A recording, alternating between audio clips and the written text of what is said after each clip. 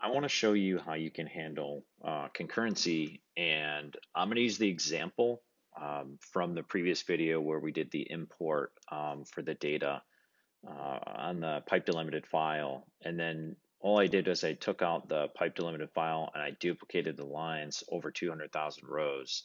So I can just show you a concurrency example. You can pretty much do this with anything that you're working with. Um, I just wanted to give you a quick example of how this works. So let's get started, and we're basically gonna take the information that we have from our previous video where we're doing the inserts to the database from reading the pipe delimited file, and we're gonna run it concurrently. Now, one of the things I'm gonna do is show you how you can actually do rate limiting as well in this video. So let me show you that. First thing we're gonna do is set up our wait group variable, and we wanna do that. And then we are gonna make a slice that's gonna hold all the information of how many are happening at the moment. So this is kind of where you want to set your maximum inserts here to the database at one given time. I think I have a local DB, so I need to keep it pretty low, but it should give you a rough idea at 30 inserts per second or so, depending on how fast it reads the file. What we want to do is, now that we've got our variable, we basically want to take this block of data and we want to wrap this with all the calls for the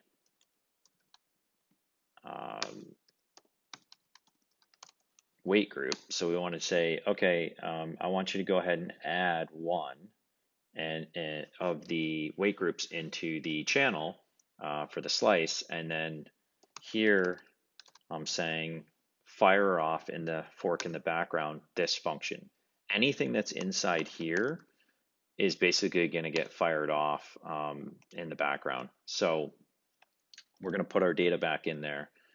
And then the other thing, let me just finish that, is we actually have to pass in the parameters inside here because the scope is limited to what's inside here because it's forking in the background. So we need to pass in row at this point. So we're going to go ahead and do that. We're going to pass in row,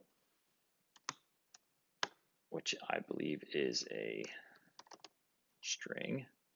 And the other thing is we want the wait group as well because we need to be able to tell this thing, hey, we're all done.